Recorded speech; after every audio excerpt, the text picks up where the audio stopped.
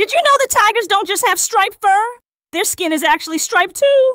Just like a tattoo, the pigmentation pattern goes all the way down to their skin, making each tiger's stripe pattern completely unique.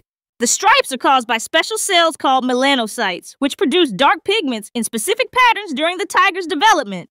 You can actually see these skin stripes when tigers get wet, as their normally fluffy fur lies flat against their body.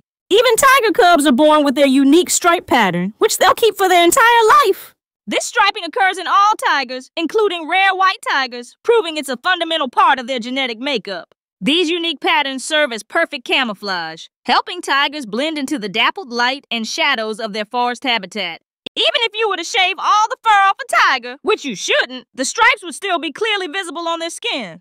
These distinctive stripe patterns are so unique that researchers use them like fingerprints to identify individual tigers in the wild. So next time you admire a tiger's beautiful stripes, remember they're not just wearing them. They're a part of who they are, inside and out.